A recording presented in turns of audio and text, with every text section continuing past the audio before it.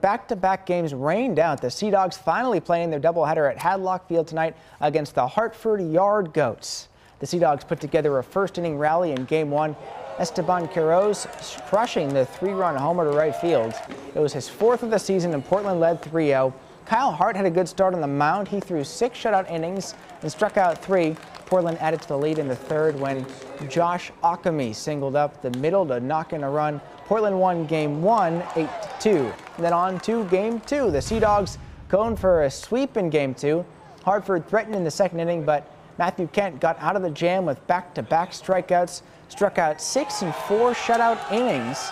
Luke Tendler gave Portland a lead in the bottom of the inning when he singles up the middle to knock in Tate Matheny, but Hartford came back to win Game 2 6-3.